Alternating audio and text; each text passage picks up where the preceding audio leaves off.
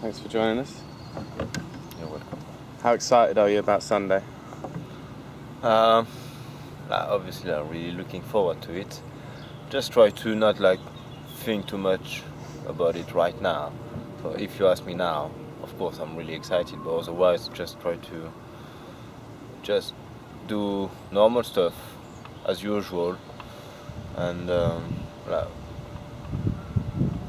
just relax at the minute, enjoy training, enjoy being with the lads, and then I think more the day will come and more the excitement will come naturally.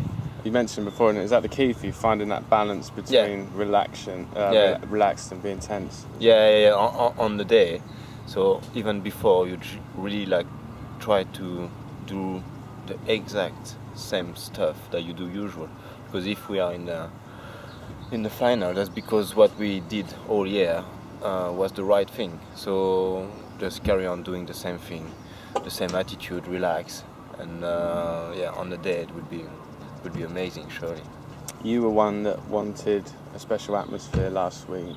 How pleased were you with the Orient fans on Tuesday? That was really brilliant. Just after the whistle, it was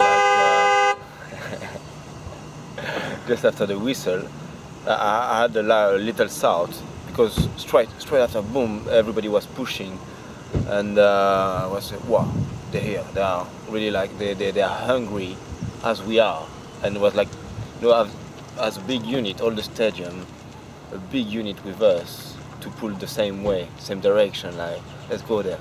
So it was really pleased, and I feel like everybody that felt it, it was like a special night.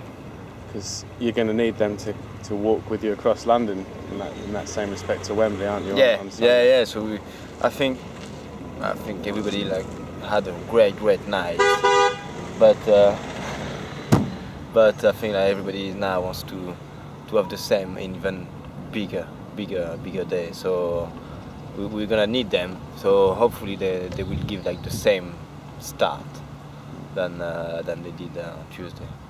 Rotherham at Wembley is something that you've faced before, isn't it?